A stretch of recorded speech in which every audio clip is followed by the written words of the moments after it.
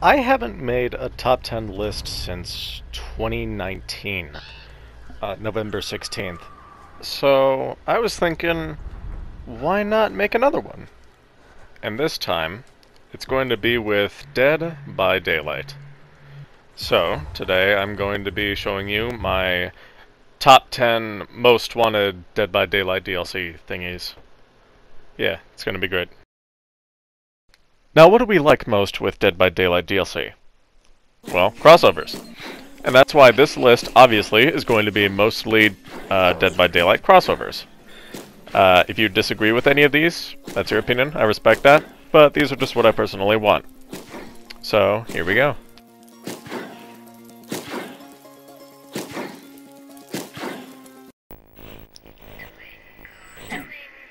The first one on our list is Dead Space.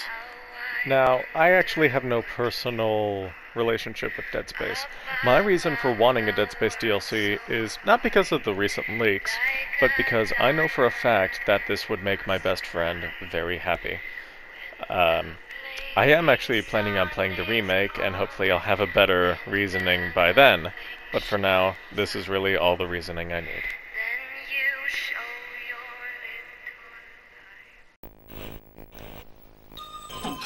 Next on our list is Pennywise. Now, people say that Pennywise can't be in the game because we already have a clown. I say bullshit. I mean, come on, it's Stephen King. I feel like Pennywise just deserves a spot by default. Behavior has pulled some strings before, they can definitely do this. They have tried to get Pennywise, and I think eventually they can. Pennywise just kind of deserves a spot here.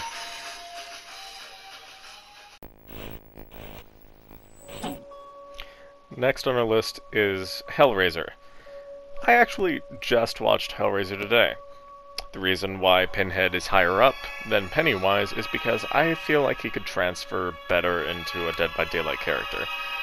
Matthew Cote even said that Hellraiser is his favorite horror movie, I believe anyway. Hellraiser isn't the best horror movie in the world, but it is up there. I did like it. And I actually could see Pinhead in Dead by Daylight. He would fit just fine.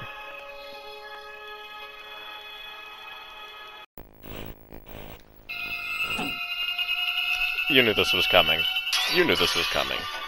The reason why Jason isn't much higher on this list is because I feel like he'll get here eventually. I mean, come on, it's Jason fucking Voorhees. We've already got Freddy Krueger, Leatherface, Michael Myers. There's only so much more we can do before we get Jason, you know? He's gonna be here eventually. Just wait.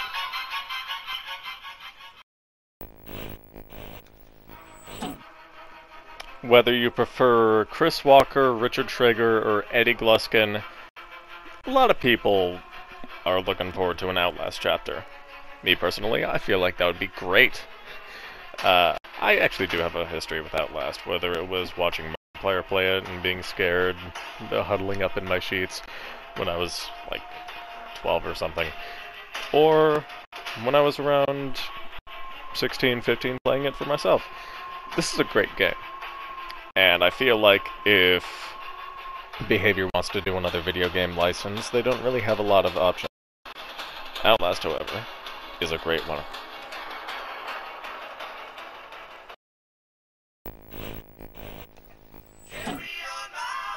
Supernatural.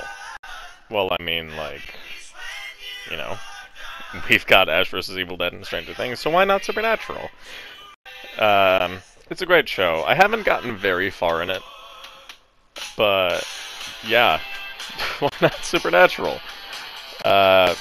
You know, Sam and Dean are very enjoyable characters. I don't know what exactly they could do for a killer. Maybe that Red Demon, I thought it was called. But, you know, even if it was just a paragraph with 2 survivors, that'd be pretty sick. I mean, if we got a paragraph, you know, I prefer it to be Clementine from the Walking Dead video games, but, you know, Sam and Dean are up there.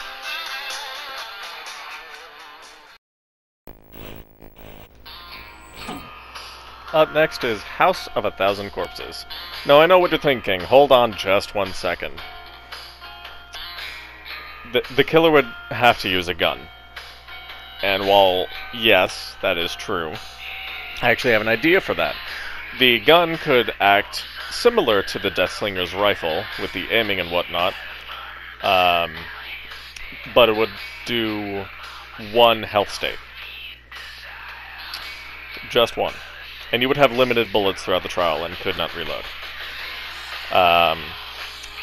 Now I know what you're also thinking. Well, then how are you going to damage the survivor the other rest of the time in the trial?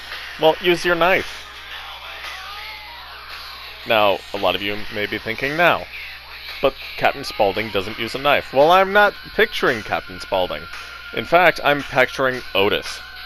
I think Otis would be a fantastic character to have in this game. Just wondering if Rob Zombie would be okay with that, you know?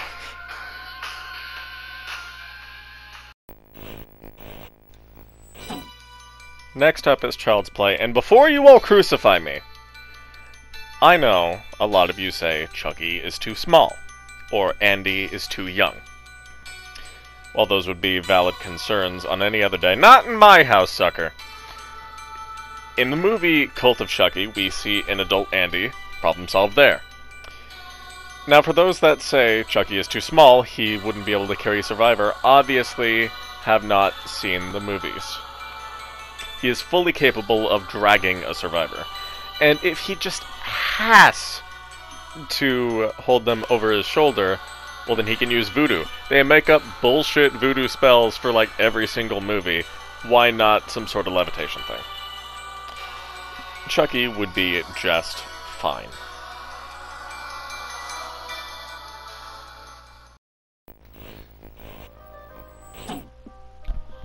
Candyman. Now, come on. Why wouldn't we have Candyman? Well, I mean, first of all, it's not even really horror, it's more of a gothic tragedy. However, I really like that. This movie is more than just your average slasher. It's sad, it makes you think, it makes you feel. This movie is fantastic, and if we could get any version of Candyman in Dead by Daylight, I would be so happy. I haven't seen all of the Candyman movies. In fact, I've only seen the first one. But that would be fucking sick. Come on, guys.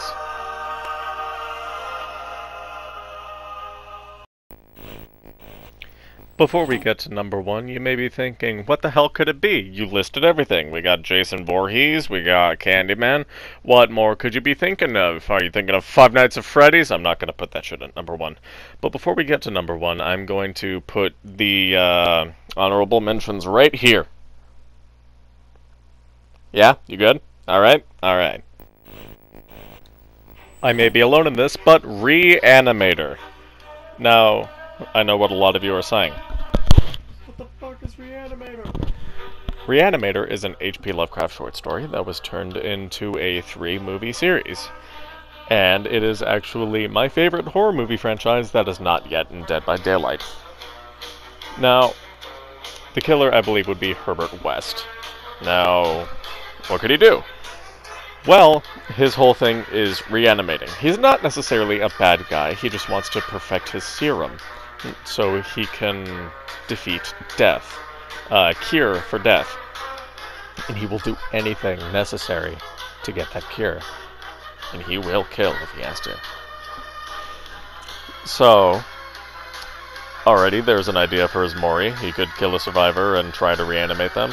Or, once he sacrifices a survivor, they could come back and they could act like Nemesis zombies. However, they will attempt to do generators, however, are very, very bad at it. Herbert's main ability could be placing down reanimated arms, like the Trapper, and when a survivor gets too close, they cling onto you, much like Victor. While I don't think Herbert is the perfect idea for a killer, I think he would be a great one, despite not being perfect. If Reanimator was announced, I would cry out of joy. I mean, I don't want it nearly as much as I wanted Resident Evil, but still, Reanimator would be a joy to see.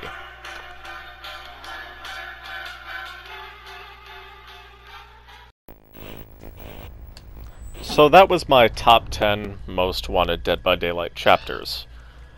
Did I miss any? Are there any that you disagree with? Or even if you agree with them, what are they?